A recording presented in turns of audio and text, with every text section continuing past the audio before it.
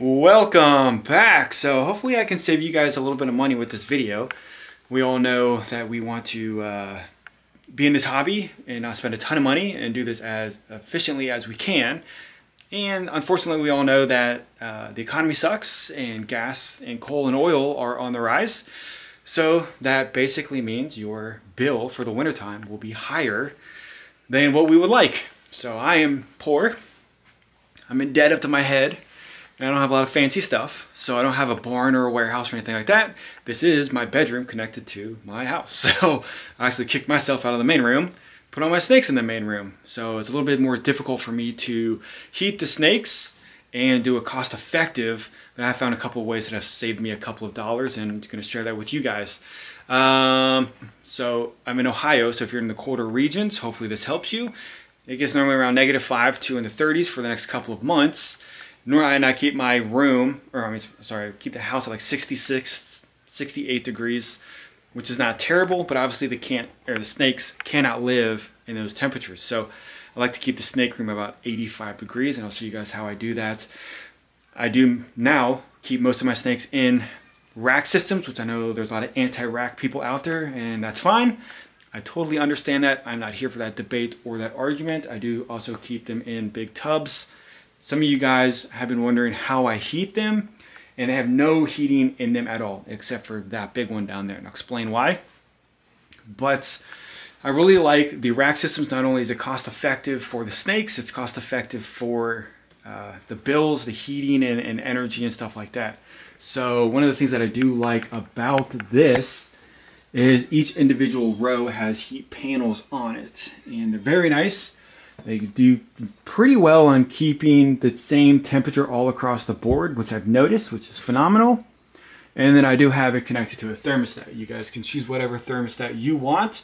I just like this one because it has two different probes on it and two different settings. So on the big racks, since hot air rises and it kind of messes with the temperatures in here, I like to have one probe on one channel, split it in half.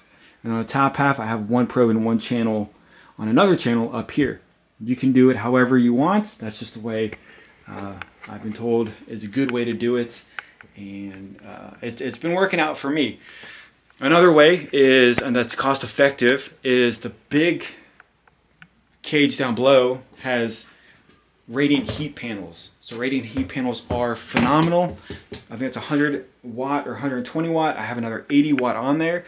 I've noticed since it's on the ground, since it gets very cold, the ground gets cold, so then it pushes the coldness into the cage, and the radiant heat panels have helped.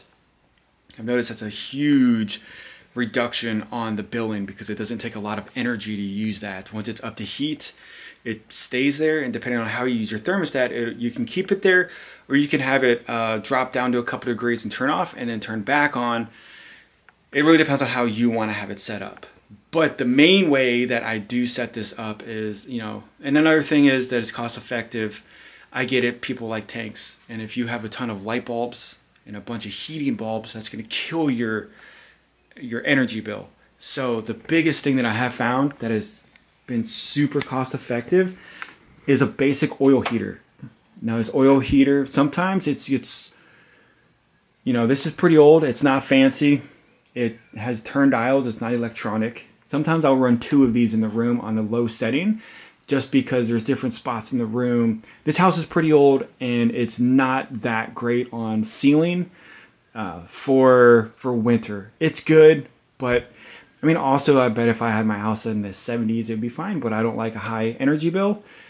And since I work outside, 66 degrees is like summertime for me right now. So anyways, I run this 24/7 all year round, even in the summertime, because I do run the AC, and it gets cold in here, so I have to have the heat on in the room as well. So this is definitely getting a lot of use out of it. I've not had any issues, although every 2 to 3 years, I will buy a new one. I probably don't have to, but I will because it makes me sleep better at night knowing that it's a brand new unit, brand new oil is in here, and it's not being consistently ran.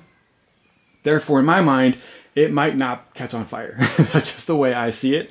That's probably not how it works, but that's how my brain processes. So It's not on high yet, and we can see right here at the highest point, it's 80 degrees in here right now, which I think is perfectly fine. If I just turn this up 1 notch, it can go all the way up to 85-ish, which is good. Now, if this is running constantly and it dips down below 75 degrees in here, I will add a second one, which I've noticed, and then I'll turn this down, and then I'll adjust to both of them to where it's good. Even running 2 of them, I've noticed my bill is not a lot. Obviously, I'm not going to say prices because it's different where you live in the county, city, or states. But, you know, from summertime to wintertime, I really don't notice that big of a difference. Now, I do run this directly into the wall. This does have a built-in thermostat. You can always run an external thermostat if that makes you feel better. I have seen both setups catch on fire. So there's really not a fail-safe on that. Unfortunately, anytime you're introducing different heating elements that are run constantly, that are, you know, mass-produced, there's always the chance that it'll catch on fire, which sucks. Now, I know you can do custom stuff, which may work better, but obviously it just depends. You want to spend more on that. I've seen custom radiant heat panels that are very expensive. You know, I don't know. So I've never heard of a radiant heat panel catch on fire. The basic ones from Reptile Basics. But again, every time you introduce an extra heating element, you do run that risk. So I've seen thermostats fail. I've seen them stop working, and then these will shoot up to however hot they can get, and then they cook the animals and they cook the tubs. So be aware, check your stuff constantly. I check all my stuff at least once a week.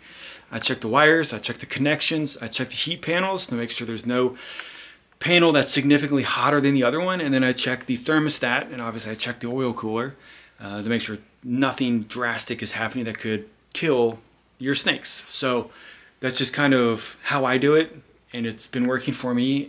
And when my bills from the summertime, when, you know, depending, but summer to winter, I've noticed that there's really only like a $50 difference instead of the hundreds of dollars, which I'm noticing from some people that run light bulbs and heat bulbs and all this other stuff with all their animals.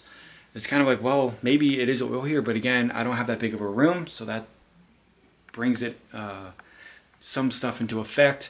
But I've seen a lot more people go to the oil heaters. It's much safer than the regular traditional coil heaters, and it's much safer. So somebody asked me how I run it, if I feel comfortable with the oil heater. I work 12 hours a day.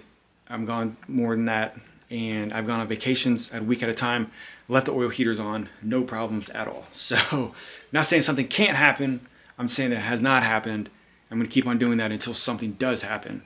So hopefully that helped. Just a quick video. I know we didn't see any snakes, so let's check one out. Oh, this girl shed. So we'll check her out. This is the Batman, or the Batgirl, so there's a female.